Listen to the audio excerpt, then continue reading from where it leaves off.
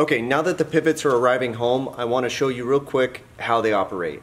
So there are two different pivot points in the pivot, hence the name, right here and right here.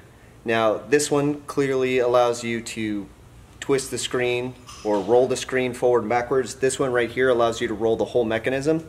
If you install the pivot and you realize, oh, the handlebars are in the way, all you do is roll the screen back and then you can turn it and then face it the direction that you're intending to face.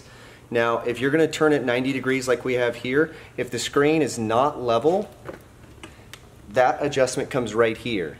So when you turn it and you rotate it down and it's tilted, like a picture hanging on the wall wrong, you need to rotate right here. So loosen this bolt a little bit and you can rotate that point to allow you to square up the screen. Now if you rotate 180 completely around to the other direction,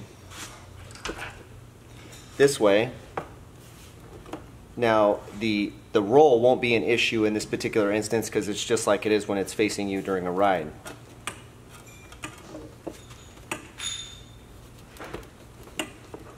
Just like that. So again, don't turn with the screen flat, roll the screen back, then turn, then roll.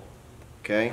Roll, turn, roll, and you're set just like that. Remember to play with these adjustments and get the screen in the position that you like best and experiment with it in different positions so that way you understand how this part works. If you have any questions, give us a call or send us an email. There's a lot going on right now. It might be a couple of hours before we respond to you, but we promise we'll get back to you and we'll get you taken care of. Thank you.